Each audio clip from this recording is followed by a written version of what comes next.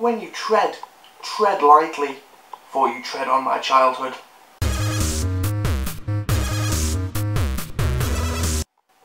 Now then, welcome to another vlog.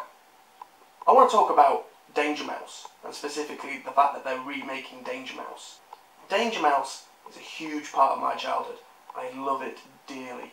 I love the silliness, the quintessential Britishness of the whole thing. It's an incredible piece of animated cartoonery.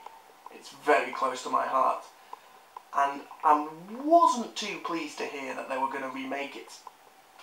However, I'm going to look on the positive side of this. It seems they've done a pretty good job with the casting. Alexander Armstrong, he of Pointless fame, is going to be doing the voice of Dangermouse. Kevin Eldon, a very famous, oh it's that guy type person from British comedy, will be doing the voice of Penfold. David Lamb, the narrator from Come Dine With Me, will be the narrator. And not just that, Mummy Pig's going to be in it.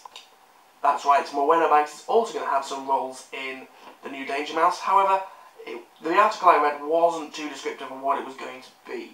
So, they've assembled quite a good cast for this. However, I really hope the writing is good. If you go back and watch Dangermouse now, the writing is spot on. The jokes are funny. It even holds up today, in my opinion. And also, going back and watching it now, there was a lot of things I find funny as an adult I wouldn't have found funny as a kid.